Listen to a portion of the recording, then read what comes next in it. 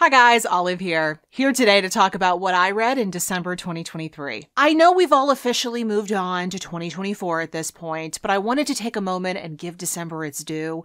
I read some really good books in December. There was an impromptu reread, some favorites of the year crept in at the very last minute. I was also hard at work trying to finish off my 23 nonfiction books to read in 2023 list. So let's get into how all that went at the very end of the year, starting off with fiction.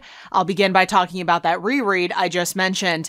I decided to reread Bridget Jones's Diary by Helen Fielding. It seems to happen to me like clockwork every other year that I hardcore crave this book around Christmas time. And that's what started happening to me again in early December. So I decided to put on the audiobook for this one while I did a puzzle. And let me tell you, it was exactly what I needed. In case you somehow don't know anything about this book, then I will tell you it's a loose retelling of Pride and Prejudice, except in this book, Lizzie Bennet is Bridget Jones. She is a neurotic 30-something who works in publishing.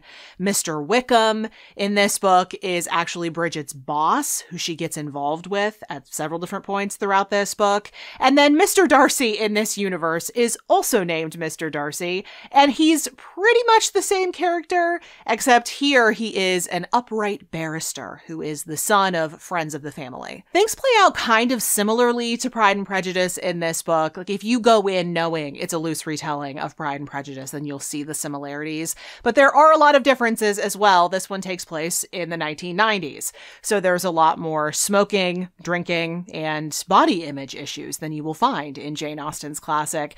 Bridget Jones is an absolute mess at times, but she is so lovable. It's impossible not to root for her. You want the best for her, even as she's making a total hash of things. There was a moment during this year's reread, though, that I realized that I'm either around the same age or probably even the exact same age that Bridget was in this first novel in the series. There are others, if you are aware of this series. And that was a little bit strange. It definitely brings a weird new aspect to my semi-annual rereads of this book. Next time I pick this book up, I will be older than Bridget Jones. When I saw the movie adaptation of this book back when I was a teenager. So it's kind of weird that I've had that arc with this book. But regardless, this is always a silly, feel-good, fun experience. Exactly what I wanted. After finishing Bridget Jones, I was in the mood to read another lighter book. I knew I had some very heavy reading ahead of me for the rest of December, so I wanted to start off the month on a light note. And as I mentioned in my January TBR, I have been watching a ton of women's college basketball lately, and I have been on the prowl for any books that even mention the women's game, and I found one. It's a romance book called Love Game by Maggie Wells. This book stars two rival college coaches. There is the established women's basketball coach. She has made her team very successful. She's a former professional player herself. And then there's the incoming men's football coach. He is coming into this school off the back of a scandal at his previous school, and he's being tasked with improving the school's struggling team. This book is sort of a hate-to-love type romance, where the characters start off disliking one another, and then a romance develops over time. Those are actually my favorite types of romances. But it felt a little bit forced in this one, because it didn't seem like there was a lot of natural conflict between the two main characters. The only point of contention between them is that the women's basketball coach is concerned that the school bringing in this new highly paid men's coach is going to have an impact on her upcoming contract negotiations, which will hopefully involve a raise. And I think she has every right to be concerned about that. But beyond that, there's no other conflict between the two characters. So again, that didn't feel very natural. I did, however, really enjoy that both of the characters read extremely authentically as jocks. They are competitive, their minds in the game. I just wish we would have been able to see both of them at work as coaches more. We get to see a little bit with the men's football coach, but this book takes place during the off season for the women's college game.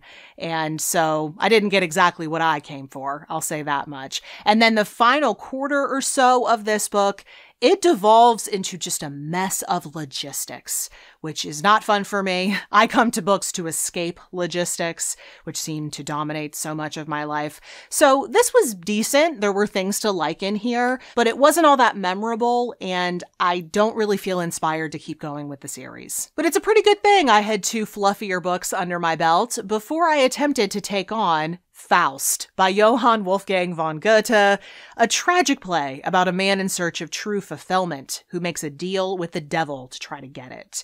Part 1 of this was shocking. Part 2, I feel like I barely understood. I read this for my Wishbone series, and this is definitely one of the works that Wishbone covered that I know I would have never picked up just of my own volition. I picked this up because of my coverage of the series. And I can't exactly say that I'm glad that I read this. I was not enjoying it while I read it, but I am glad that it's now under my belt. So if I ever hear this book, this story referenced at some point in the future, I'll have an understanding of what people are talking about. God forbid I ever make it to Jeopardy! I was probably going to have to read this anyway to study for Jeopardy! But this is a lot. It's really intense, and it just makes it all the more shocking that the writers of Wishbone chose this to adapt for a kids show. They definitely had to figuratively sand down the edges of this one to make it even semi-appropriate for children. It definitely wasn't the best choice in my opinion, but if you would like to see how they did it, I will link my latest episode of What's the Story Wishbone for you in the description box and up in the cards. I also picked up another work of fiction that was on the darker side. It's called Let the Dead Bury the Dead by Alison Epstein. This is a work of historical fiction, or probably more alternative history, because it's set in an alternative version of Imperial Russia. And in this story, a mystical woman bewitches not only the second son of the Tsar, but also a woman involved in the revolution. I don't have a lot more to say about this one beyond that, because this one just didn't have a lot of plot beyond what I've already said. And also, I just didn't like it. That's really the long and short of it.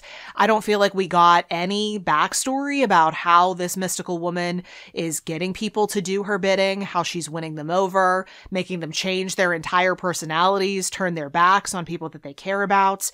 It just happens in the blink of an eye. It's not even a process. So that was pretty boring.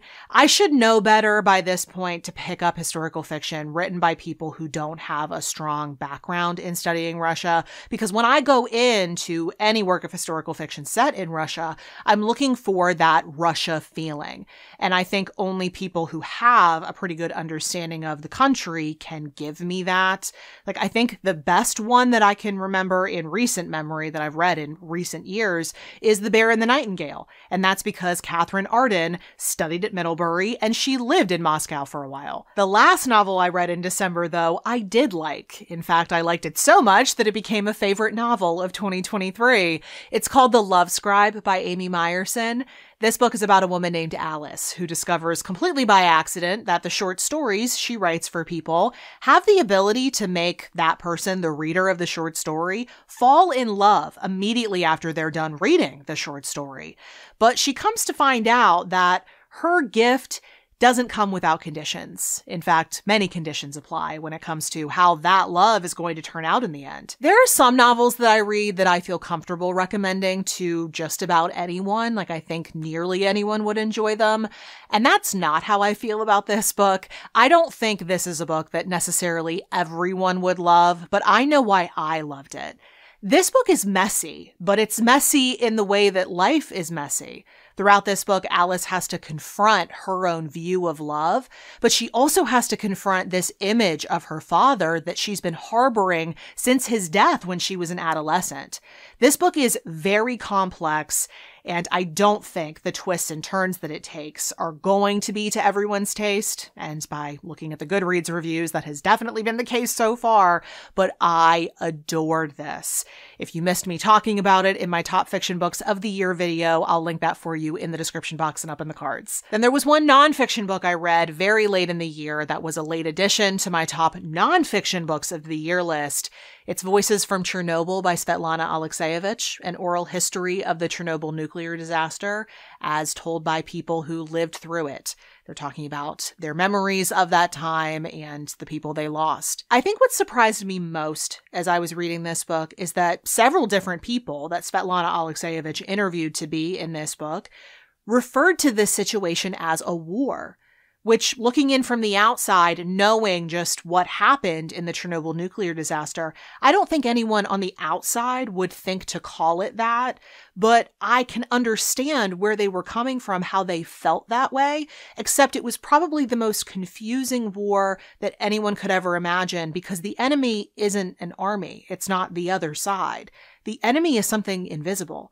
The enemy is radiation that's scattered unequally around the land at any given point, and what that silently does to the human body. These people had no idea. They did not know that the mighty atom that had been advertised to them as something only positive, they didn't know it could turn on them and make them sick. And the stories of what people went through, what the human body goes through when exposed to the highest levels of radiation, it's enough to make me sick just thinking about it right now. Reading this book, it's really hard to believe that this stuff actually happened. Like, it feels unreal. It feels straight out of a horror movie. And the whole book is like that.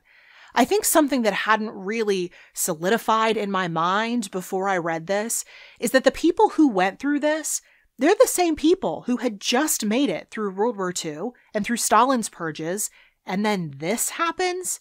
Knowing that, you can't even blame the older people who wanted to return to their homes. Even if objectively you know, that's a terrible idea, there's radiation there, don't do that. But you can't even blame them. And then the way the government handled it, lying through their teeth about it, which I understand at first was meant to prevent panic. Like, I understand lying about it for a short period of time. But then they continued being dishonest about the danger, which is par for the course for the Soviets. This was just devastating to read. I'm going to try really hard not to get emotional right now. I love Svetlana Alexievich. Secondhand Time was brilliant, and I absolutely want to read her other oral histories. It's some of the most important reading I've ever done, but I feel like I need to put at least a couple of years in between my reads of her books because they just rip my heart out of my chest, especially because I have a background in studying this area. These books do a lot to me. Like, it hits especially hard because I know more than just what this book is saying. So this was incredible, but it's going to take me a little while to recover from this. But then I picked up another hard read for my 23 nonfiction books to read in 2023 list. I wasn't kidding when I said I had some pretty dark reading ahead of me during the month of December, but I read Nothing to Envy by Barbara Demick, which is a collection of stories of people who defected from North Korea and thus were able to relay their stories of what it was like to live there in the 1990s. Their actions were monitored and tightly controlled. Food was extremely scarce. If any member of your family was deemed undesirable in any way, it would absolutely go on to have an impact on your life. So much of this rang familiar because, like I said, I've studied the Soviet Union, but so much about this was so much worse, largely because of the food situation. It was kind of like if the siege of Leningrad wasn't an event, but a country. It probably goes without saying, but this was also extremely heartbreaking to read. What I think is going to stay with me most from this book, though, isn't necessarily all the stories of what it was like to live in North Korea, because I did know a little bit about that from studying in school. But something I didn't know was just how much trouble these North Korean defectors had in assimilating to life in South Korea. Life is so different there, they might as well have been on another planet.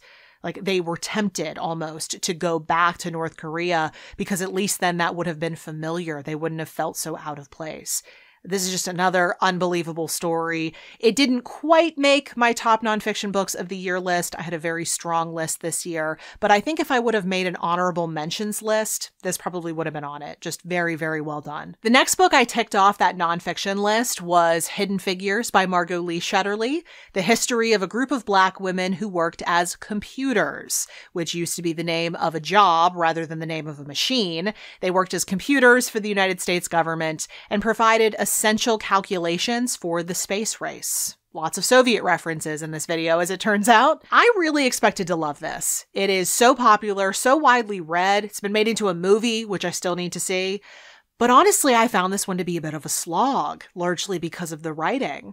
It's very stilted, very choppy. There's so much focus on the day in, day out lives of the women, which I found to be a little bit dull. And then I feel like we didn't get enough of their personalities, their individual personalities, to be able to tell them apart. So sometimes I was confused about who I was even hearing about. There were moments in this book where I felt invested in the story, that I felt like her storytelling skills were on point. But most of the time, I was just trying to get through this book so I could move on to something else. Another book I read off of that priority nonfiction list is The Gulf by Jack E. Davis, which is an extremely thorough history of the Gulf or the Gulf of Mexico. If you're not American, we tend to just call it the Gulf or the Gulf Coast.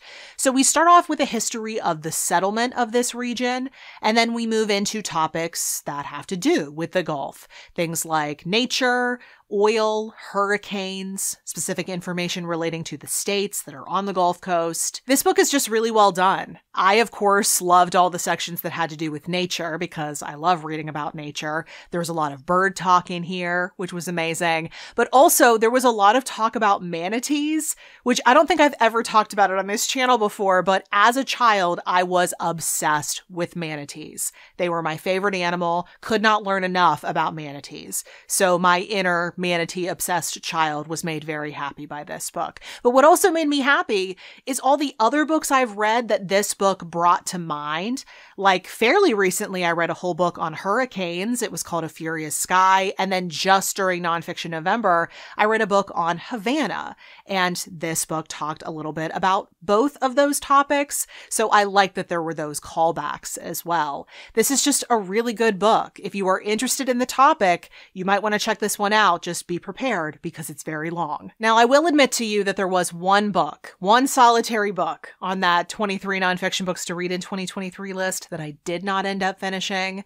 And that's because I made the decision to DNF Dark Skies by Tiffany Francis. I had to put it down because it just wasn't the discussion of the human relationship with nighttime in the night sky that I thought it was when I put it on that priority list in the first place. Instead, this is much more about the author's travels. We get little bits of what I thought this book was, but inside of those conversations about her travels and things she was thinking about as she looked up at the night sky. This is just way more of a quiet, introspective book than I was in the mood for. And again, it was so different than what I was expecting. It was the end of the year. I wasn't in the mood to push myself to read something that I wasn't invested in. So I just decided to take the L. And I had started to catch on to the fact that I really wasn't in the mood to read that type of book because I had just finished The Comfort of Crows by Margaret Renkl. This is a collection of very short essays about things that the author observed in her own backyard over the course of a calendar year. And listen, I think Margaret Renkl is amazing. I love her writing. It's beautiful. But the fact that this book lacked a central focus in the way that her other two books didn't, and the fact that I am just really not in the mood to read these quiet, reflective books that are centered around the natural world right now, it didn't really agree with me. I think I'm in this headspace because this is the absolute worst time of year to live in Pittsburgh. December through February are not good months to be a Pittsburgher. We are always a very gray, very cloudy, overcast city, but this time of year is especially gray, and I feel like this winter has been extremely gray. And so I just don't want to read about the natural world while it's like that outside. I'm just not in the headspace for it. So I think I'm going to try to revisit this at a time when I'm feeling less grumpy. But another book I thought I was going to love a little bit more than I ended up doing was Dolls of Our Lives by Alison Horrocks and Mary Mahoney, which is a history of the American Girl doll, how it came to be, the stories behind all of the dolls, how they grew in popularity, then the offshoots like all of the books and the magazine. They talk about where missteps happened, where the brand could have gone further in representing American girls. It's an interesting history. It was written by two co-hosts of a podcast all about American Girl dolls. The two hosts were fans growing up, and then they've gone back into American Girl doll and all of the lore behind it as adults. And because they run that podcast, this book leans toward the conversational in ways that sometimes works, and then other times it really doesn't. I personally found that there were far too many casual pop culture references. It really disrupted the flow of the history. But I'll close out this wrap up with one that I did really enjoy. It's the final book I read off of that 23 nonfiction books list. It's called Complications by Atul Gawande. This author is a surgeon. He's written several different books about being a surgeon, but this one is all about things that can go wrong or ethical dilemmas. So in this book, he talks about things like how surgeons need to practice their skills in order to get better. To become good surgeons, they have to practice these techniques, but no one wants to be practiced on in a medical sense, which creates a really big issue because these surgeons need to practice. And so he talks about that issue and how they work around it. He talks about whether certain surgeries are even ethical to perform. There's a whole topic of weight loss surgery, gastric bypass surgery in this book, which I would love to hear his updated thoughts on because it has become way more common since he wrote this. But then he also talks about things like the power of a surgeon's intuition and how it can outsmart computers at some points. Just a lot of different topics in this book. This definitely wasn't as life-changing as Being Mortal, which is one of my all-time favorite nonfiction books, but there was so much interesting food for thought in this book, so many interesting things to chew on. I'm going to be thinking about this one for a long time to come. This is probably another one I'm going to revisit at some point. So those were all the books I read during the month of December. I was definitely a very busy bee trying to polish off all of those nonfiction books from my list. I know I DNF'd one, but I still consider the whole thing to be a success. I got to read some books, experience some books that are very popular that I hadn't read yet. It introduced me to some great new authors and a couple of favorites for this year, and for that I'm very grateful. Finishing off 2023's list just makes me all the more excited to move on to my list for 2024. But that's it for this video. All the books that I spoke about today will be listed and linked for you in the description box below. They will be there along with links to any of my other videos that I may have mentioned throughout this one. Everything's down there for your clicking convenience. And at the bottom of the exact same description box, you'll also see links to everywhere you can find me around the internet. Goodreads, Instagram, the Storygraph, all the places I'm the most active, in case you want to keep up with what I'm reading and doing right now. Thank you so much for watching. I hope you're having a wonderful day. I'll see you in the next video. Bye.